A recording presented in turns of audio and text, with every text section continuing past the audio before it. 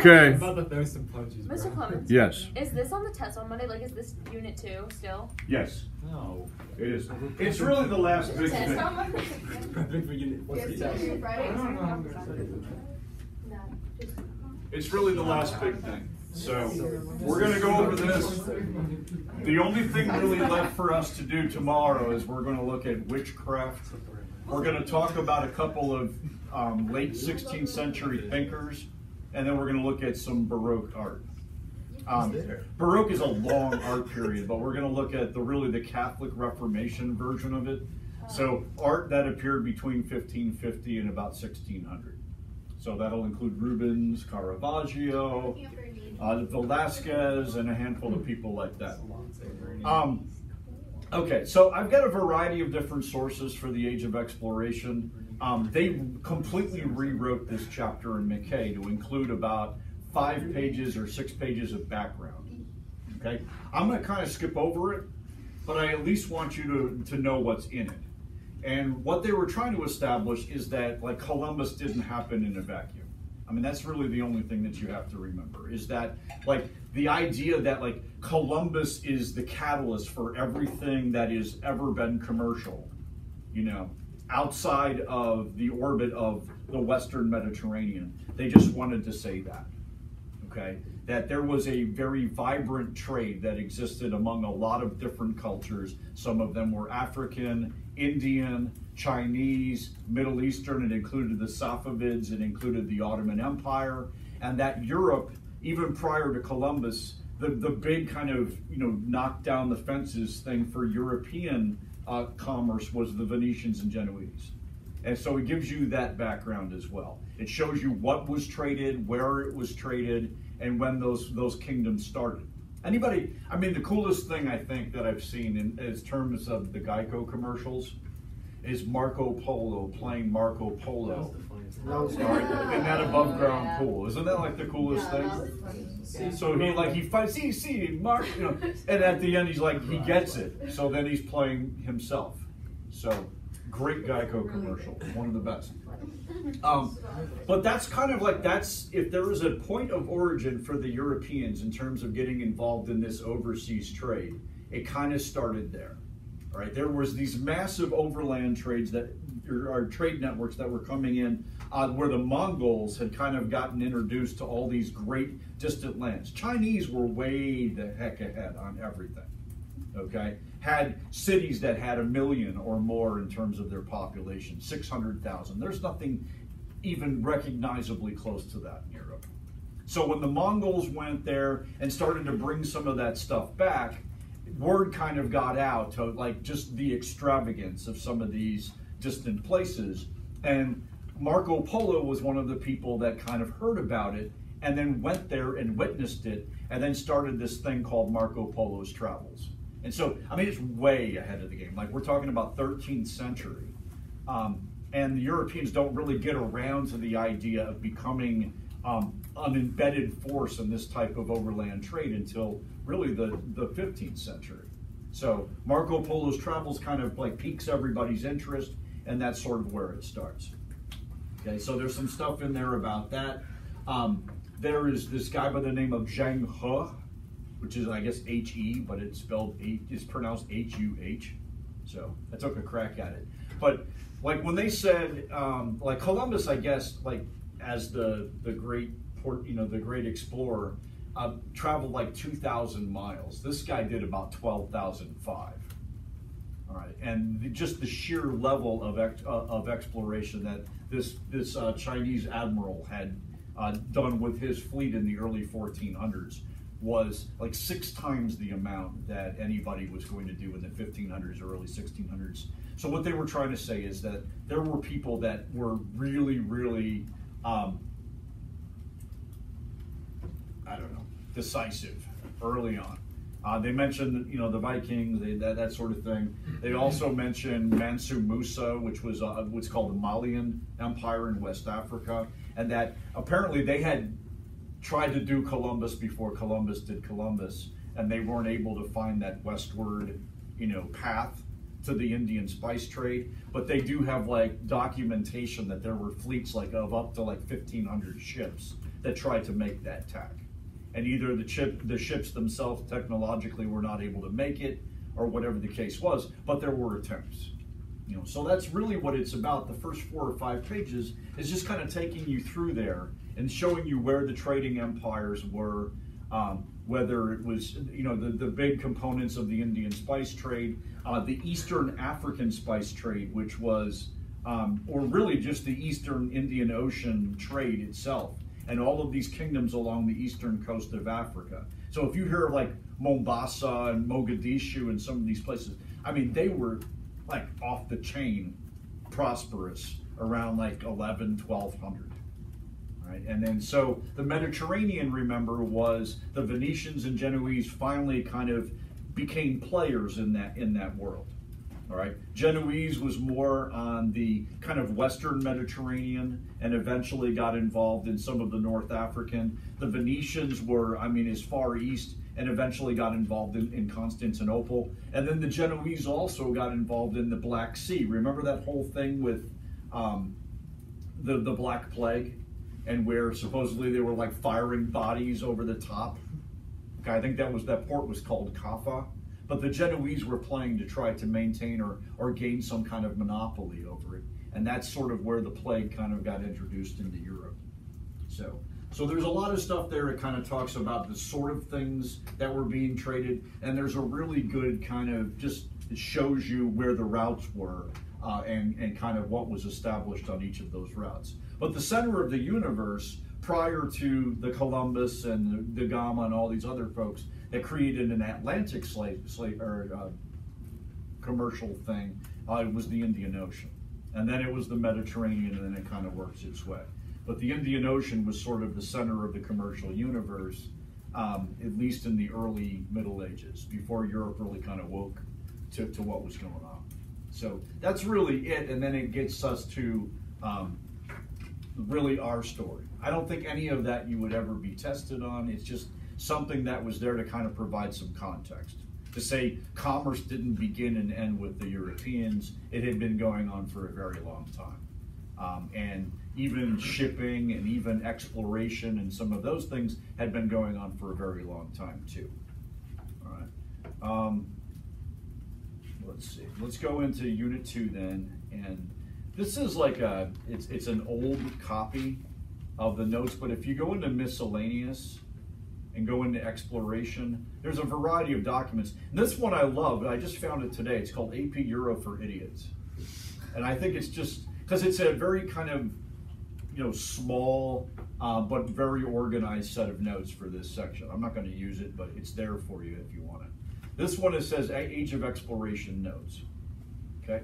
So what's going on here is, and then we're going to kind of go through each of these pieces. But the first question they're going to ask you is kind of like, why?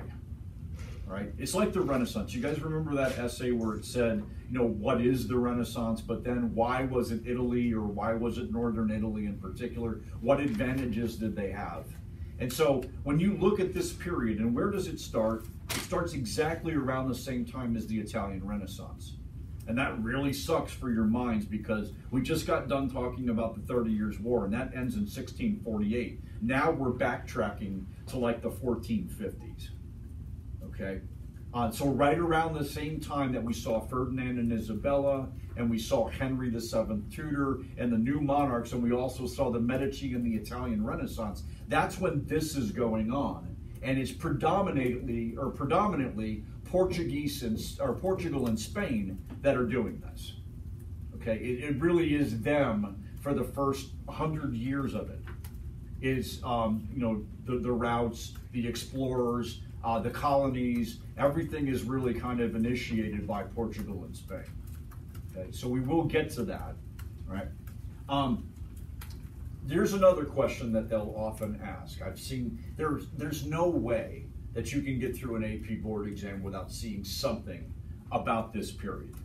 Okay, in the form of an essay, a DBQ, a short answer, or something. There's going to be something, all right? Sometimes it's impact related. A lot of the times it's like causes and motives, All right? And one of my favorite essays, I think, is one where they have what's called Old Imperialism, which is this. This is the period from 1450 to 1600. It starts with the Portuguese and Spanish, and eventually, to some lesser extent, it's the Dutch.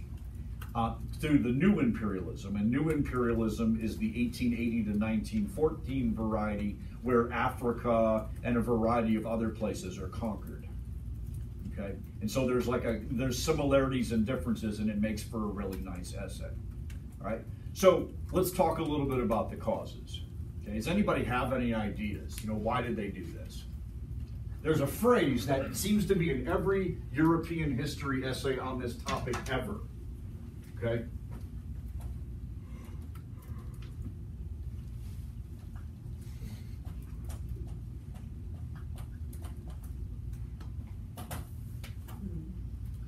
Sorry.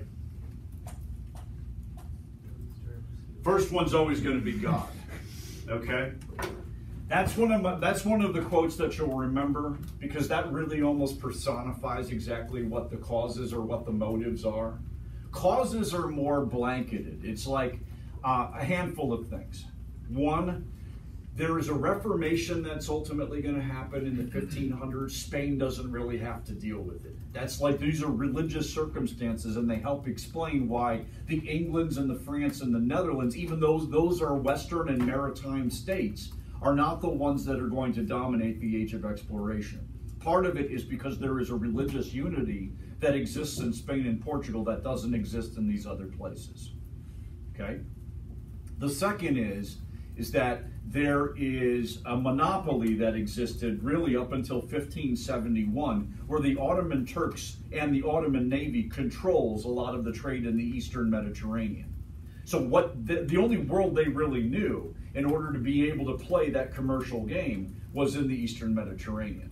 Okay, there was no other place. But they're aware of the silks, and they're aware of the spices, and they're aware of the riches that can be gained if somehow they could get a piece of that Indian spice trade. So there is an allure of being a participant or an active player in that game. It's just that they can't get there.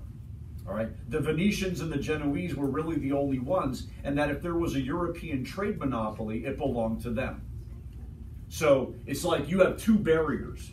Venice and Genoa kind of play whatever role Europe has as middleman in North African gold, or the overland Silk Road, or whatever the case may be, and then it's the Eastern Mediterranean dominated by the Ottoman Turks.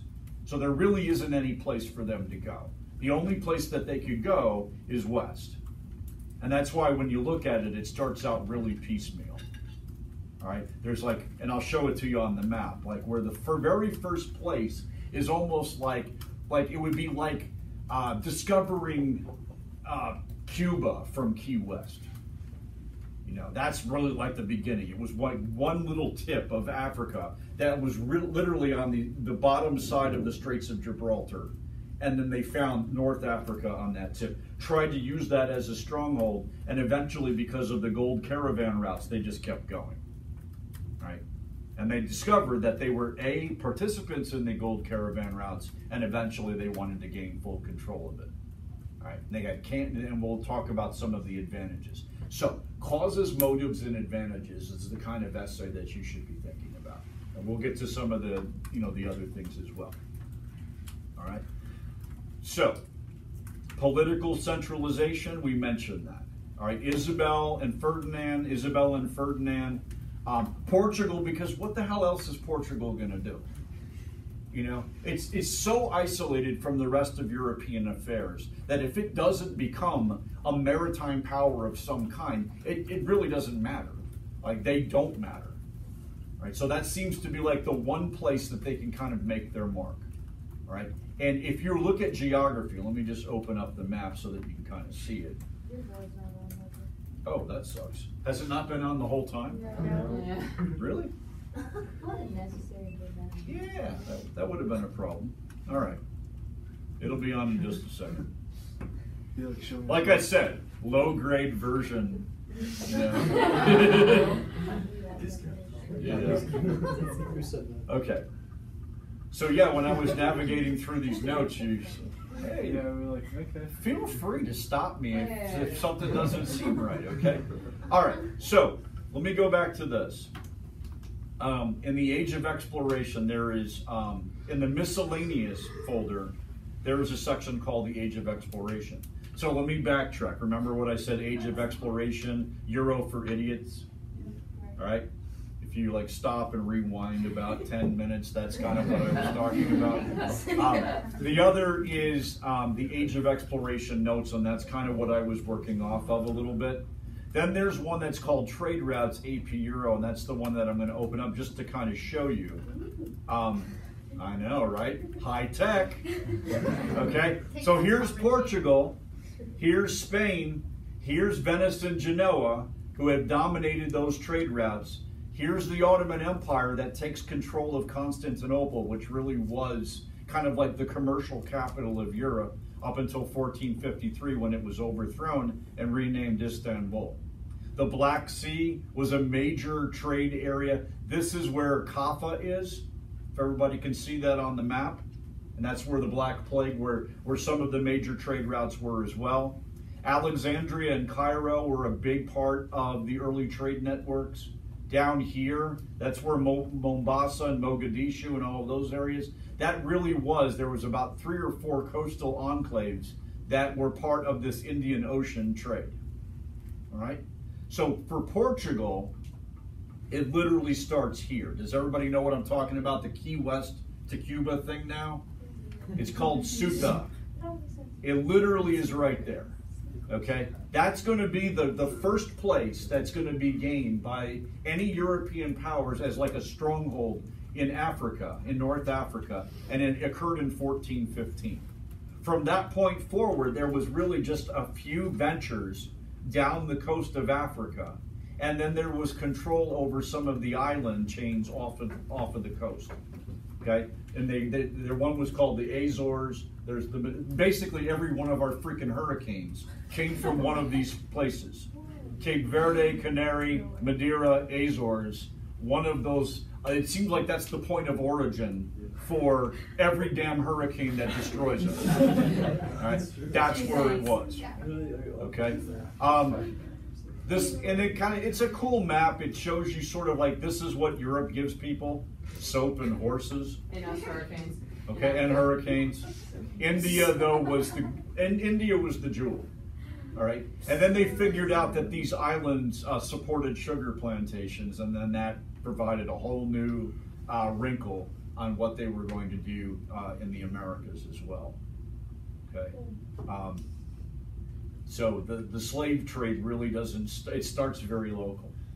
All right, it starts really on the outside of the African coast, and then the plantation economy, once it's established in the 1500s. I'll explain this in just a second, because African slaves was sort of like Plan B. Plan A was Amerindian slaves, and they killed them all. All right, and so once they had literally depopulated like islands, and I mean like wiped out the entire population of islands, then somebody was like, oh, that's really terrible. Now who's going to get our gold? You know, or who's going to get our silver? And then they said, hey, you know what? There's Africans and they might be more suitable to the climate. That was actually said. And it was said by a missionary by the name of Bartolome de las Casas, who goes down in history as a great humanitarian that convinced Philip II that they were decimating the American Indian populations. So it's like you read the A point of that and forget the B point. The A point was Bartolome de las Casas was a great humanitarian who wrote In Defense of the Natives and all of these things that talked about the extraordinary genocide that was being committed against Caribbean island tribes and other things.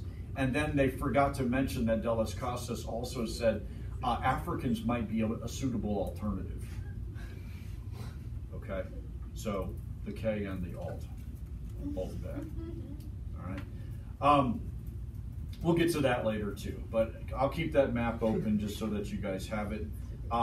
This is all kind of typed up, gives you a little bit of background. Sometimes they talk about discovery, reconnaissance, and expansion. Recon, if anybody's familiar with it, is just kind of getting a print. Okay? It's just sort of like what's there. And a lot of it was that. It was fact-finding missions. Europeans didn't know much about the world. I mean, they had some people that had written about it. I told you about Marco Polo's travels. There was going to be one later by this guy by the name of Oviedo, who writes what's called a general history of the Indies. And so they're getting familiar with it, and the map makers are kind of doing the trial and error thing and discovering, oh, hey, this is a big catastrophic set of rocks that wiped out our entire fleet. We have to mark those, and then they built better maps. So it kind of went like that. After reconnaissance and after discovery and all of those things, and after they had put a little footprint, then they kind of moved to the next step, which is to start conquering territory and then starting to monopolize control.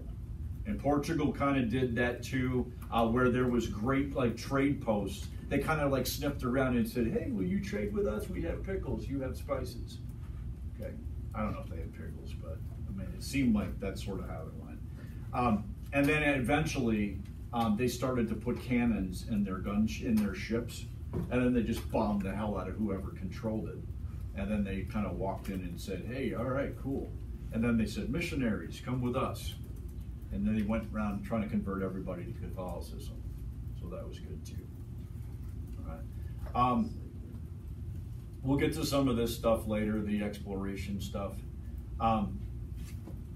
This is kind of the thing that we'll talk a little bit about, is motives and objectives. All right, and that's kind of where we get to the God, glory, and gold thing. Gold really is what it's about. I mean, it's about getting paid, and they wanted that. They wanted the gold in North Africa. They wanted the spices in India. They wanted control over those trade empires because they were all going to get rich.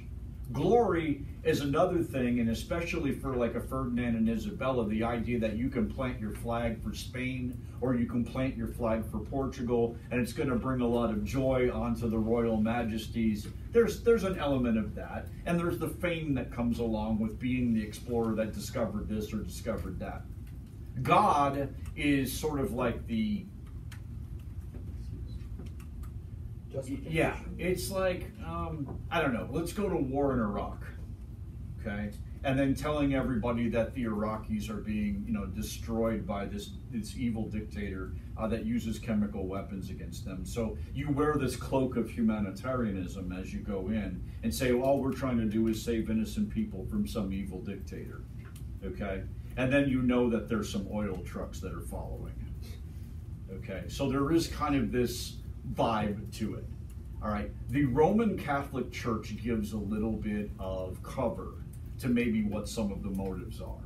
So if you say there's all these people and they don't have Jesus, but they could really use them some Jesus, and the Roman Catholic Church and the missionaries can go there and teach them how to pray and get them to heaven and help them end their barbaric practices, then that's really the big weapon. And even when you're reading Columbus and some of his exchanges, a lot of it was like that.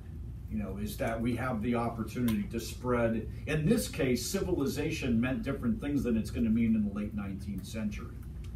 Democracy and technological advance and all of those things. This was, to bring Christianity to pagan people.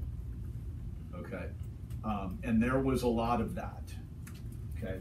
Not to mention the fact that once you have Christianized them and set up their churches and teach them the docility that had allowed the European peasants to kind of remain in limbo for 1,000 years, why not be able to do that in a whole bunch of new places? So they were able to do that as well.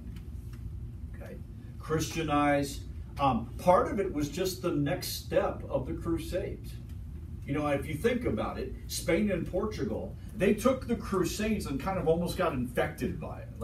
We're going to be able to conquer the infidel and we're going to bring Christianity. And then, in the 12th and 13th century, it was called Reconquista.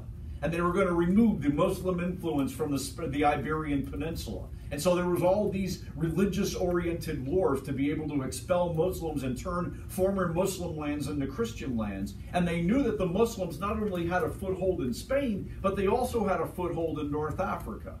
So it's almost like, you've chased them out of Spain and now we're going to start moving into North Africa. There was even this belief that Ethiopia was this Christian kingdom where this dude named Prester John lived. And that somehow Prester John was like a direct descendant of one of the kings that had visited Jesus after he was born. So they were like, it's going to be a nice two-front war. We've got Christians, and then North Africa is full of Muslims, and then Ethiopia is Christian, and we're going to be able to pinch them from both sides. And so they couldn't wait to be able to extend the Crusades to another region. Okay?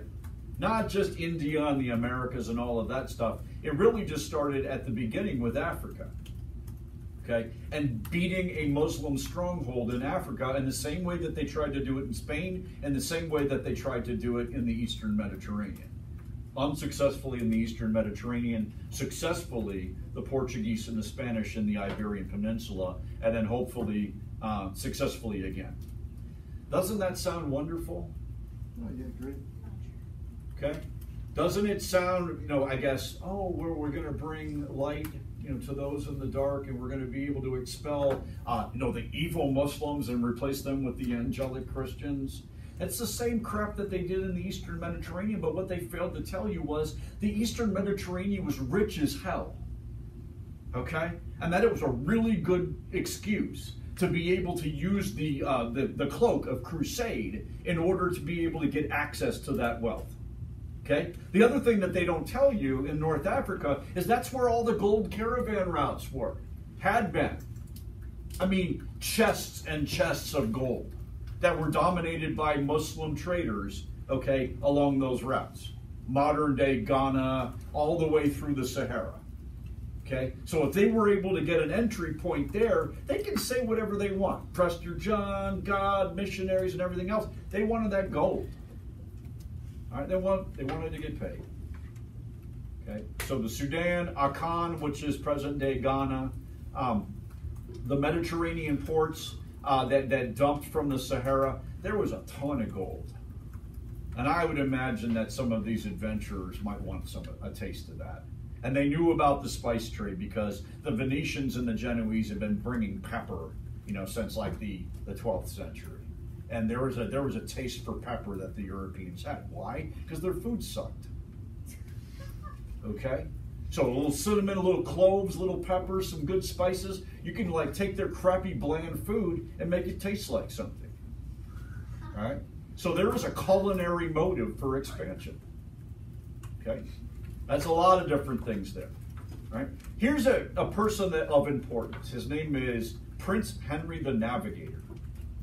Okay? Here's the catch. He's not a navigator. Okay? He is a prince. He is a political figure in in Portugal. And he is the organizer of these African expeditions, I can say it. Okay? He sets up a navigational school. This is important. It's called Sagres. Sagres. It's an observatory, it's a place for cartography, it's a place for map making, it's a place for people to get, I don't know, like a master's in navigation, at least for that time. All right? And he's the one that is going to put up the commissions and the finance to start the beginning of these raids. All right, this is early 15th century into the middle of the 15th century. He can smell the gold. All right, so he's going to provide these explorers and others the tools in which they can utilize getting that gold. And then they do. Okay, it says Henry established trading posts and forts in Guinea. Okay, and then by the time it passes on to King John or Juan II in Portugal, there is boats that are starting to come back to Lisbon Harbor with gold.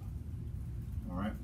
Then, like I said, it's not enough for them to just be like players in the trade game, but to ultimately gain control over the trade monopoly of the gold caravan routes, and that's ultimately what they'll do. And then they start creating more entry posts off of the western tip of Africa, and they worked their way down. The entirety of the 1400s, that's what Portugal's doing. And they said, now that we got the gold, let's go get us the spices. So then they started to do that. And those are the people that you should know. All right. Has anybody heard of Bartholomew Diaz? Okay. Diaz. Okay. So you started at Ceuta, which I showed you on the map. This is 1415. By 1434, they're down here. By 1444, they're down here. By 1460, they're down here. By 1480, they're down here. And then Diaz is the first to be able to navigate a ship down to the Horn. Okay? This is called the Cape of Good Hope, 1487. Diaz gets there. Oh, by the way, I gave you this. This is in your notes or in that section. If you go to Age of Exploration, it says Age of Exploration handout, and it shows you all of the important people and what they did, what they discovered, and when they discovered it. So it looks like this. Okay, it shows you who they sailed with, all right, and what their kind of claim to fame is. So right off the bat here, there's Diaz, there's da Gama, there's Cabral, and then there's Albuquerque. Okay, and this is how quick it happens. All right, we go down, we go back to here, back to the notes.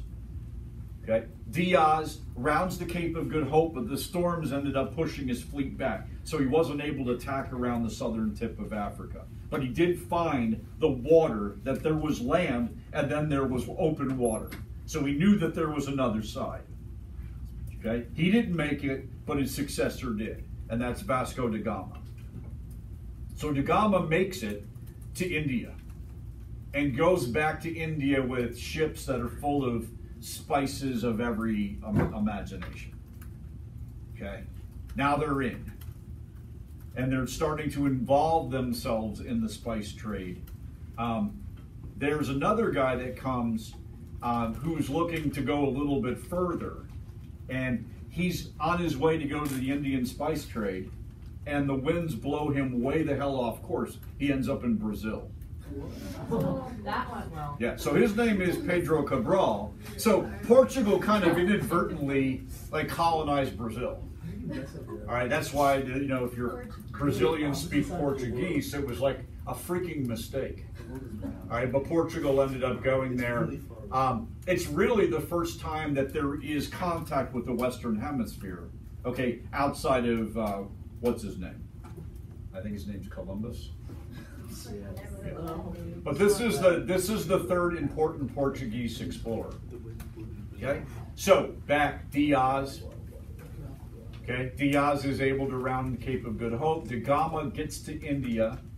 All right, and then we get to Alfonso de Albuquerque, who now they have basically become participants in the slave trade, but they're sort of like, screw that, we want to dominate it.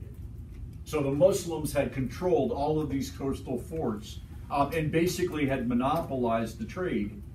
And now the Portuguese are going to come.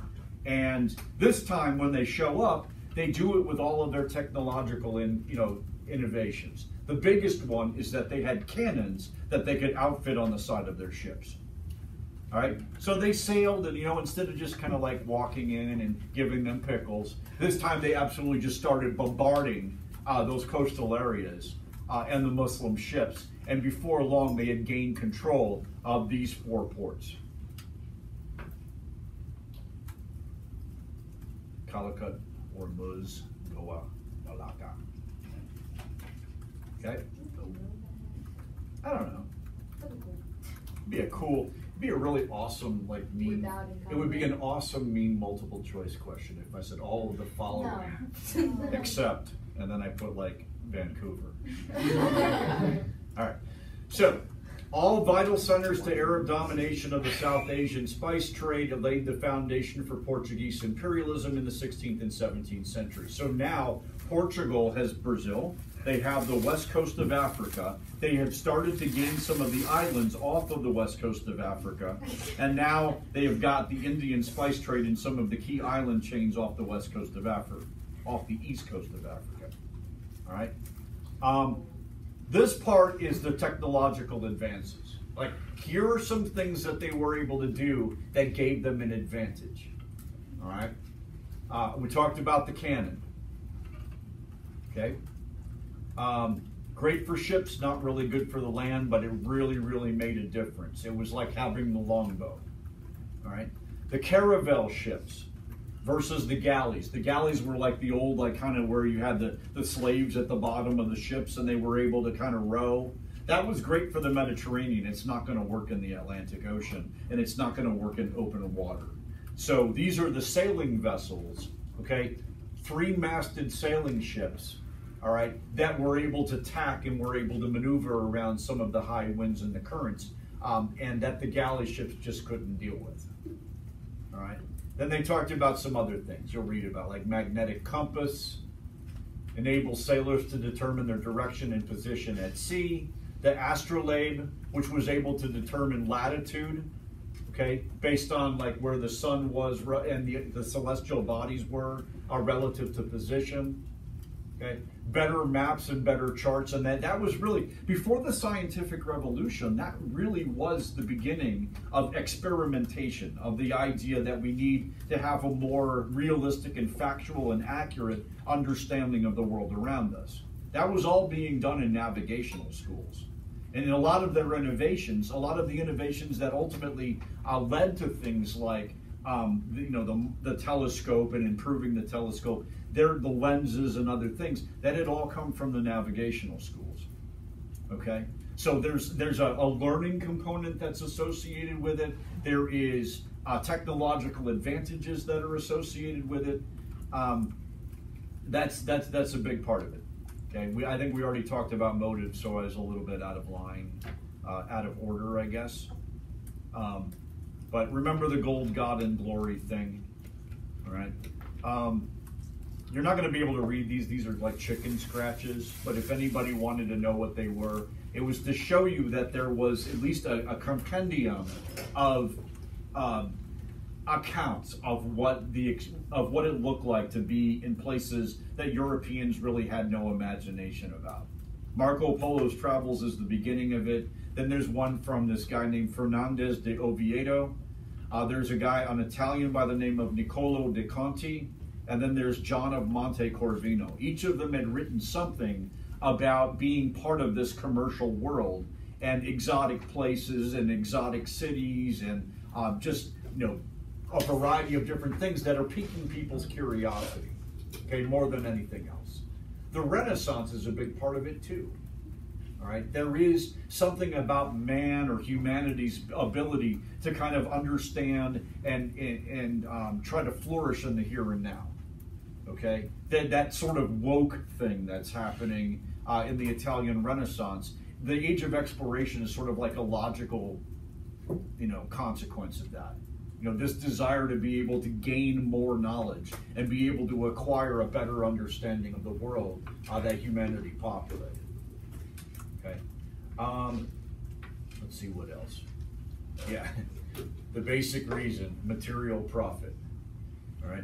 The other quote that I like the best is, besides gold, God, and glory, is this one from Ogier Gesselin de Busbeck. It says, religion supplies the pretext, gold the motive. Right? That's pretty obvious. Religion is the pretext, meaning that thing that I was talking about, where you can kind of cloak yourself in this idea that we stand for higher ideals, when the reality is you just want to get rich.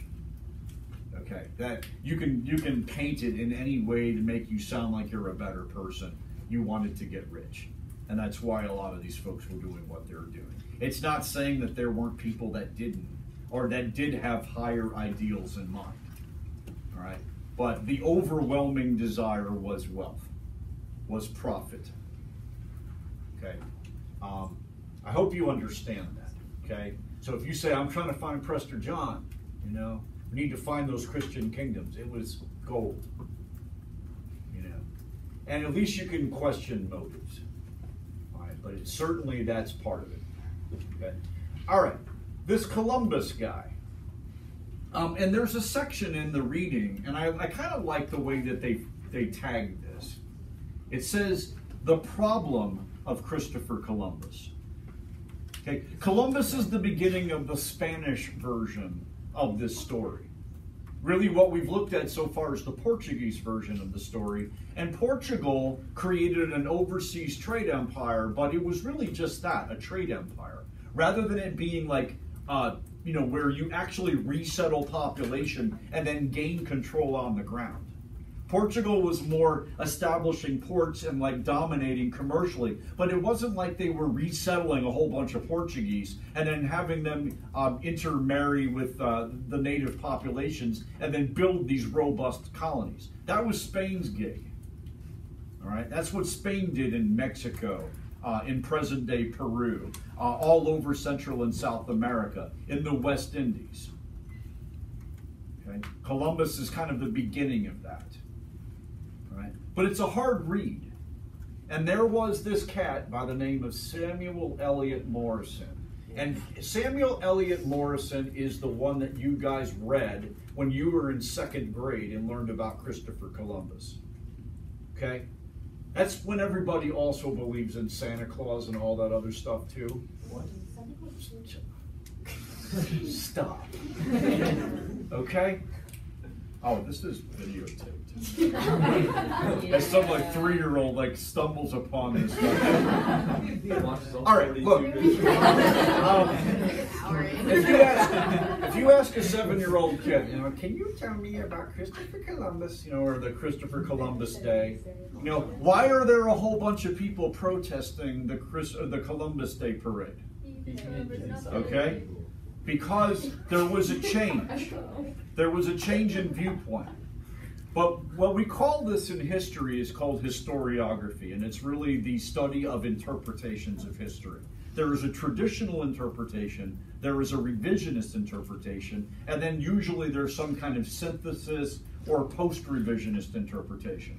The traditional interpretation of Columbus is obvious. It's, in 1492, Columbus sailed the ocean blue. Okay? And then he showed, it sounds like Cartman a little bit. Right? But there was that. It was that belief that Columbus is, he had God on his side, and he brought the, and all that crap. All right? And then all of a sudden, around the 1960s or 70s, when everybody's protesting the Vietnam War and a whole bunch of other things, and the AIM, the American Indian Movement, is starting to come out, and we start to refocus on all of the darkest episodes, not just in American history, but also in Western history, then they do a recalculation. All right, there's a figure by the name of Howard Zinn, and the beginning of his reinterpretation of American history is to look at Columbus coming ashore and having all of these Taino people greet him and basically hand him whatever the hell he wants. Okay, and then having them open fire on the Tainos and end up destroying and decimating them. And so then Columbus gets refabricated as a genocidal maniac. That's not true either, but that's the story. And that anybody that celebrates Columbus is some kind of evil person, then why don't you might as well celebrate Hitler? Okay, Columbus was responsible for the death, indirectly or directly, of millions and millions of people. Okay, by the time the Amerindian populations, if you fast forward to the point of first contact, to the middle to the latter portion of the 1500s, most of the island chains in and around Hispaniola, which is present-day Dominican Republic and Haiti, were wiped out.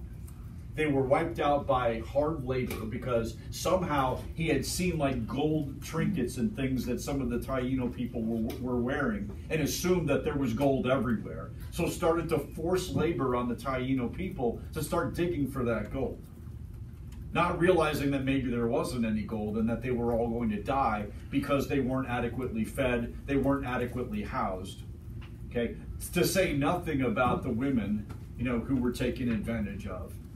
And that you have accounts of the fact that between biology, which was the introduction of smallpox and a variety of other things, and then harsh subjugation of the population, you literally wiped out every original living thing in some of these areas. Okay, is Columbus responsible for that? I mean, did he write the words, "I have an intent to commit massive atrocities on the people that I have contact with"? No. All right. He definitely is a product of his times. He believed that he was bringing glory to Spain. He believed that Christianity was the force for good, that once the folks were converted to Christianity, that they were going to be better off in the world. He also knew that slavery had been a very long practiced thing in Europe, in North Africa. It wasn't like a sub-Saharan African thing. It was a European thing. It was a sub-Saharan African thing. It was a North African thing. Slavery was just a natural condition. And he was like, they seem to be kind of cool with it, which is not true, right? But Columbus gets all of those interpretations, all right? So it's either Columbus is a hero, and I promise you that if you go to some Italian American communities in the Northeast on Columbus Day, there's a lot of pride, all right? He's a genocidal maniac, and I imagine if there's some Native American groups that they are organizing some type of protest on Columbus Day, and that it ought to not even be a holiday. It's ridiculous to them that it would be a holiday. All right? And then the third part is Columbus was a product of his times, whatever that means. And the only thing that you really can determine in terms of motive is what Columbus is writing. Okay? And there was a fascination with native peoples that he had come into contact with. And it wasn't like modern racial attitudes, like these people are inferior, we must decimate them. All right? So he ain't Hitler. Okay? There is an unfortunate, whatever you want to call it, there is an unfortunate end, to that story. That whether, Columbus certainly didn't perpetuate it, but that's how it ended up happening. Okay. Now, with Cortez and Pizarro, you can say some different stuff. Okay. And those are a couple of names that you should know. I mean, Cortez, for Christ's sakes, took advantage of a myth about a former emperor who had died that they said was going to come back. And he found out exactly how he was going to come back and showed up on that day. His name is Quetzalcoatl. Has anybody heard of that? Yeah. So Cortez played that up, all right? And the fact that, it just so happened that they were talking about, maybe because he was going to be a ghost when he returned, but he would have a pale complexion. So when Cortez came back, he went with it. But then there was also strategy involved. He knew that because of some of the Aztec raids, he started to ally himself with the Aztecs' enemies. Kind of like a divide and conquer strategy, if you will. Atahualpa, that was a whole different thing. Okay? When Pizarro went there, it was like, we're going to kill you. And Atahualpa is like, I will give you 50 warehouses full of gold if you let me go. He's like, I can't do it. So 2 million plus populations, some of the most organized and most advanced empires in the Western Hemisphere were wiped out inside of 15 years. A lot of it has to do with disease. It's the only way you could really do it. All right. Some of it had to do with guns. Some of it had to do with myth. All right. But by the time it's all said and done, the Spanish have almost total control over Western island chains in the Caribbean. They've got total control over Central America, and they've got total control over good portions of South America. And they don't do what the Portuguese do. They don't create little trade posts. They took the whole damn thing over, and they set them up as colonies. And so you'll read about that, the conquistadors and the encomiendas and all of the things, and that literally there was almost like a cultural deconstruction of the entire place.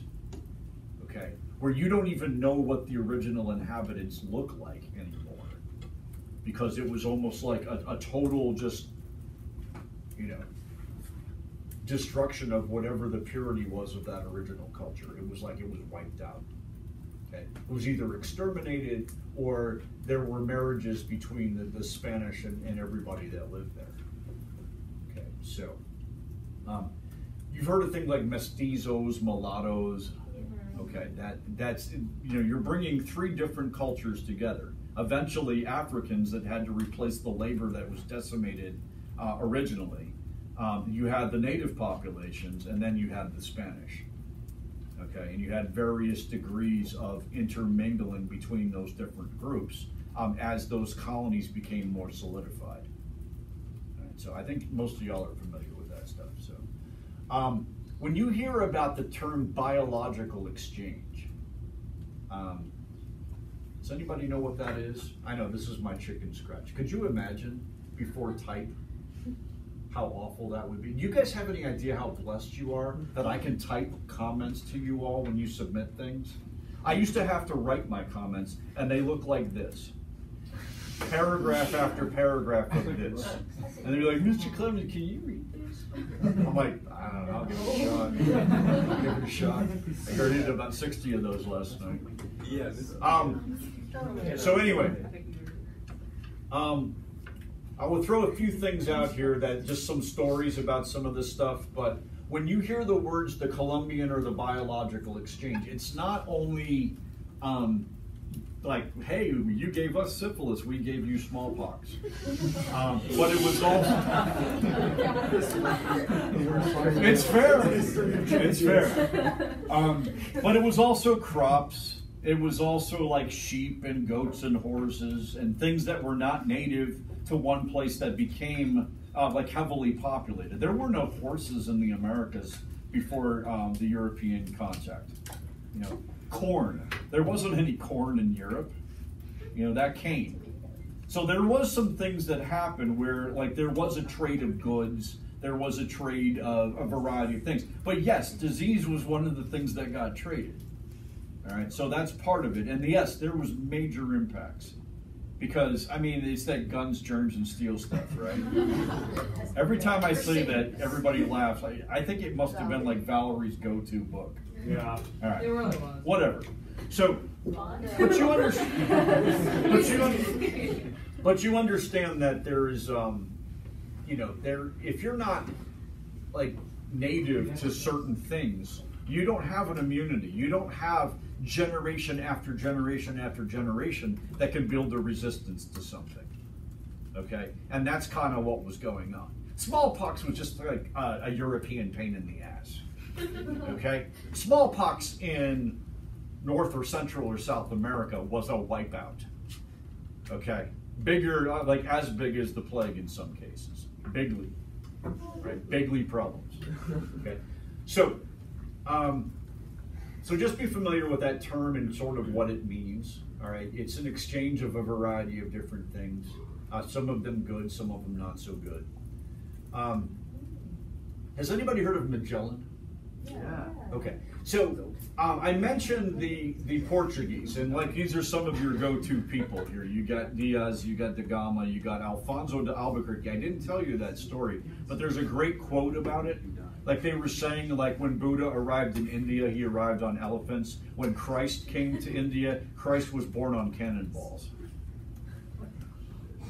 You have to think about it for a second. It's not like, you know, like when Buddha showed up, he showed up with elephants and Jesus was like, look out! It was that when Christianity came, it came on the back end of cannon fire. Okay, then that's sort of when they walked off the ships, is after they had, you know, kind of like not napalm the place, but they sort of did that. Alfonso de Albuquerque. Albuquerque is the name that is associated with domination. It's not, da Gama was the one that initiated the exchange. Is it still going? Mm-hmm. All right, good. It's supposed to stop after 49 minutes. What is it? Like 49 minutes. Oh, it's we're like doing 53 fine. right now. Huh? I don't know. Are I we all looked moving online phones, and or it said just- it only No, works it's the whole 49 squad. minutes. It's still going. All right, well, let's just, I'm going to stop shortly, but I wanted to throw a few things in there too. Okay, I got, other than Magellan, remember Magellan is the one whose boats circumnavigated the globe. It changes the game because there was still, like Kyrie Irving, a belief that the world was flat. All right, but when you start in Lisbon and you end up in Lisbon by going in a circle, you've pretty much discounted the idea that it's flat, even though there were Greeks that had figured that out. Okay, it's sad that NBA players have not. But there is a round Earth, and that the circumnavigation pretty much proved it, even though Magellan got clipped somewhere in the Philippines. All right. The Pacific, the first person, like European person, to put his eyes on the Pacific. That's why they called it that, because they had gone down what's called the Straits of Magellan now, but it's like this treacherous current in the very southern tip of South America. And then when they got past it, it was like everything just like chilled. It's like being on the Gulf of Mexico side. All right, there were no waves. It was, and that's why it got that name, the Pacific Ocean, because it was the chill ocean. And then it picked up again. He's like, yeah. The big blue. All right. Okay. All right. A couple of stories. One of them I already told you. Okay. Bartolomé de las Casas was a late 1500s, late 16th century. I think he was a Dominican. I may be wrong about that. You guys will have to verify. What? Did I? No, do I need to spell it for you? No, we're typing out the same Google Doc, but we're typing the same thing at the same time. Oh, I see what you're doing. Okay, cool. But just remember what I said. It depends on where you read it. All right, but I'm going to read like an excerpt from the document because his first critique is really good. It's to let everybody know how exploited the Amerindian populations were. And he was like begging, like, you have to stop this. You are decimating these populations. So it is in one of the documents, and you can look at it. You can even do it as a PSD if you want. All right, if I could find it. I think we should cancel that. Sunday night. Yep. I think it should be due Sunday at midnight. I think it should be What about on that? Tuesday. Let's do Yeah, original. yeah, I think I agree Yeah. with Friday. Tuesday, I agree. That's the night of Yom Kippur. Yes. Oh yeah, Yom Kippur Okay. is on Friday. Oh, sorry, Karen. So I'll read you. So I'll read you this. I'll read you this section. It says, "This infinite multitude of people was so created by God that they were without fraud, subtlety, or malice. Toward the Spaniards who they serve, patient, meek, and peaceful, lay aside all the contentious and tumultuous thoughts." There is, if you read it, there's definitely like a superiority that is going on here. Okay, he sort of has that patriarchal sort of thing where these folks are children and we're the folks that should know better. All right, but he says their nation, the West Indies, is very poor and indigent, possessing little, and by reason they gape not after temporal goods, being neither proud nor ambitious. Their diet is such that the most holy hermit cannot feed more sparingly in the wilderness. They go naked, and a poor shag mantle is their greatest and their warmest covering. They lie upon the mat. So it kind of goes on and tells you how simple and happy and content and all of these things they are. And then he tells you the story about the Spanish coming like the wolves feeding on the sheep. All right? He even says that, actually. He says, "To these quiet lambs, imbued with such blessed qualities, came the Spaniards like the most cruel tigers, wolves, and lions. For these 40 years, minding nothing else but the slaughter of these unfortunate wretches, whom they have so cruelly and inhumanely butchered, so that 3 millions of people, which Hispaniola itself did contain, there are left remaining alive scarce 300 people. And the island of Cuba lies wholly desert, untilled and ruined. The islands of St. John and Jamaica," St. John just got wiped out again. All right, by those damn hurricanes. "Lie desolate and waste. There was once like 500,000 inhabitants of some of these places. They were also wiped out." So he's like, I've seen this for myself. I've seen islands that were once robust and populated between 500,000 people, and they're now gone. All right. So ultimately, this is the story that he is telling to try to get Philip to change the policy. This part here at the very bottom, and you can't read my writing, but it just says Black Legend. Okay, is the other part, and I promise you that De las Casas did not realize what he was doing when he said this. Okay, is that he believed that the conditions of the type of labor that was being conducted in these islands in order to mine gold or whatever the case may be, these docile, meek creatures of God, or whatever you want to call them, couldn't handle it. But he said that African laborers would be more suitable. Okay, they were used to the conditions and the climate, et cetera, and therefore they wouldn't die out in the way that the Amerindians did. And it's almost like the Spanish said, okay, you're on. And then the transatlantic slave trade follows. It starts with the sugar plantations and the Canaries and some of the other places, but eventually, in order to be able to continue some of the mining operations and other things that take place, especially in Brazil, but in some other places, it is a massive, massive overseas slave trading empire that develops. And it starts right around the time that Delas Casas was telling everybody to chill on the natives and maybe look at the Africans as an alternative. All right. So it depends on how you want to read them. But certainly that story is there. There were 3 treaties here, and I just want to point them out, because basically what happened here is Spain and Portugal started to stumble upon one another as they were conquering territory. Okay, this is another thing that's going to happen in new imperialism when everybody was going to secure rights in the Congo, that explorers were starting to run into other explorers as they were screwing natives out of their own land. That the conflicts were not among the natives and the people that were conquering them, they were among the conquerors themselves. So Spain and Portugal were like trying to claim jurisdiction over the Atlantic, and the Pope had to intervene in order to deal with it. The first treaty is called Alvacavas, which was in 1479, and this is where the Spanish and the Portuguese were trying to figure out which of the islands off the coast of Africa belonged to who. Okay? The next one that there was this papal demarcation line, and at the time, this is the orgy pope, Rodrigo Borgia, okay, who is Spanish, by the way.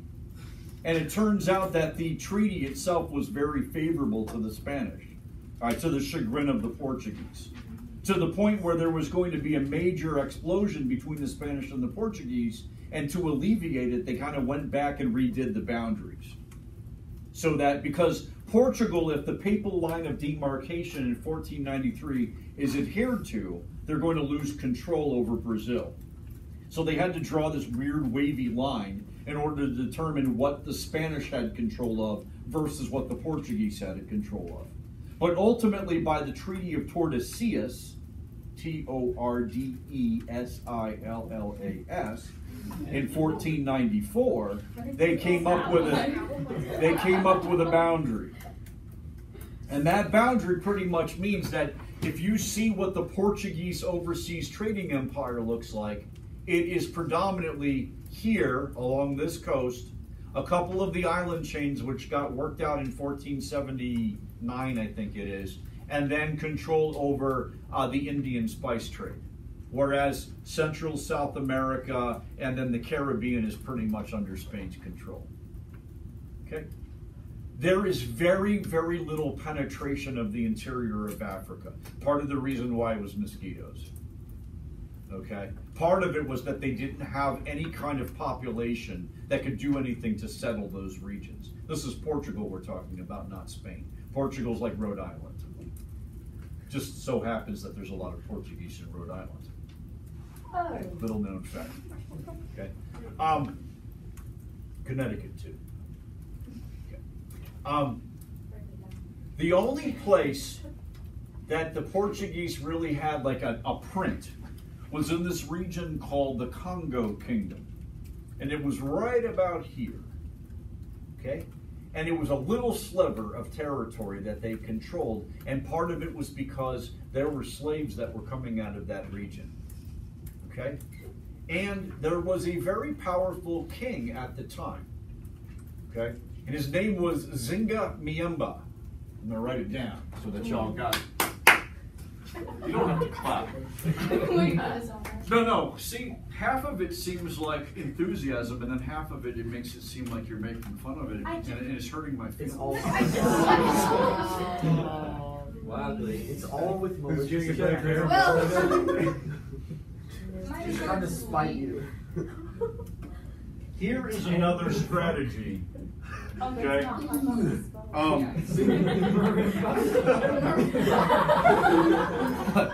right. So here's the other strategy. And it represents more of a modern strategy on how Europeans were able to take advantage of other people. It started out that they brought Christianity. And it turns out that Zinga Miamba was really embracing this Christianity thing. Okay, that he converts to Catholicism. Right, they build churches like in the kingdom. But he's in charge and he regulates everything that goes on. All right, including the slave trade. And Portugal starts to smell the lucrative possibilities of being able to enslave the population that Zinga Miamba's got control of. But they started out as friends. Okay? So Zinga Miamba embraces them. He treats them, like brothers, whatever you want to call it. He even converts to Catholicism and changes his name. He's like, I no longer want to be Zinga Miamba. I want to be Dom Alfonso. He's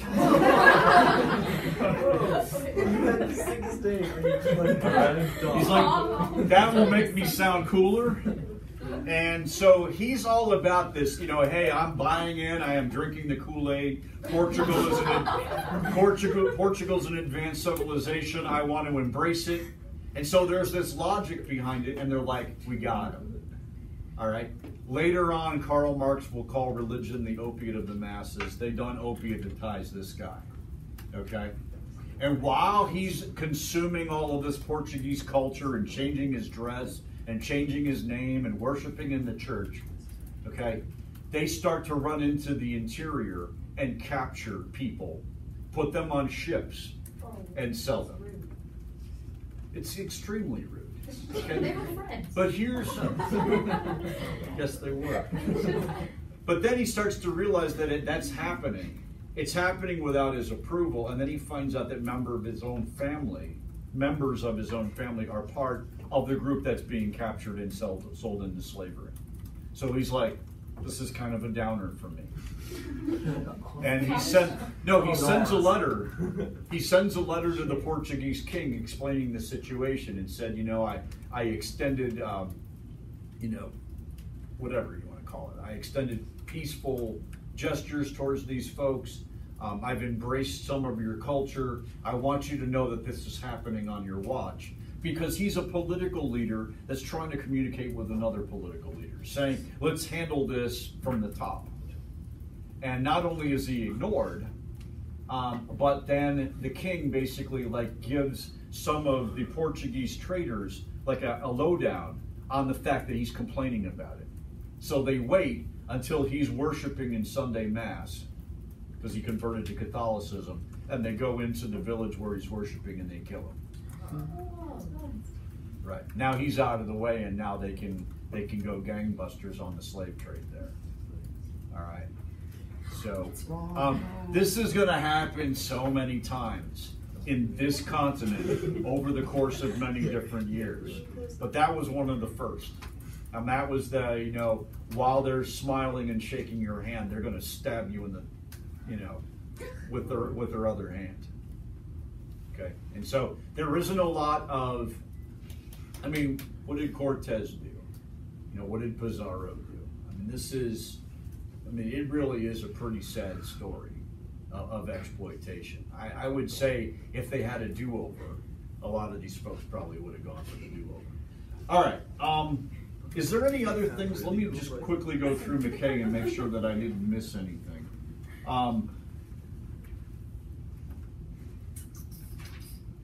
There is about 3 documents in the McKay reading, and you're welcome to use any of them. They're pretty good. One of them is, and I would encourage it, to look at a first-hand account from Christopher Columbus. I think that would be a cool document to examine. All right. There's another one that's in here that talks about what the Swahili city-states look like in East Africa. This is before the Europeans were involved, okay, really in any kind of major way on what they saw. Later in the chapter, there's a couple that you can look at. One of them was looking at the spread of disease. That doesn't sound like that's all that exciting. All right. There's one about the leaders in Mexico, the city, capital city in Mexico, or whatever is Mexico City now. It's called Tenochtitlan. and that's where That's Peachland. No, it's No, it's not. I'm sure it's pronounced. I know what you mean. I think it's like no, I think it's like Tenochtitlan or something. I'm pretty sure it's Tenochtitlan. It's not Peachland. What he said. Tostitos land. Okay. Also remember, this is going on public domain. So if you say things that are, They're gonna start roasting in the comments. it'll be yeah. With all of his 9 subscribers. All right. That was hard. There's a section in there on the Columbian Exchange. There's also a section in there on the economic impacts of the importation of Peruvian silver. Okay, this is going to create massive inflation in the 1500s in Europe.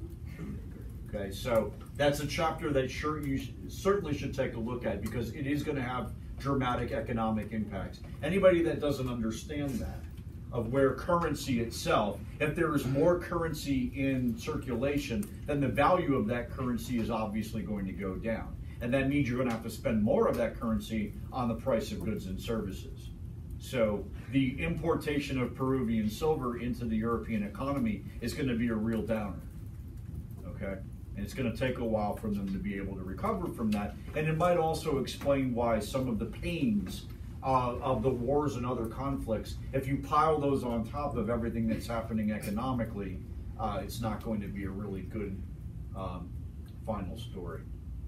Okay, let's take a break. It is 7:37 now. Before you get up, Hannah, I can't wait to get up. Can you go turn that off? What are you doing? 4 steps maybe on that.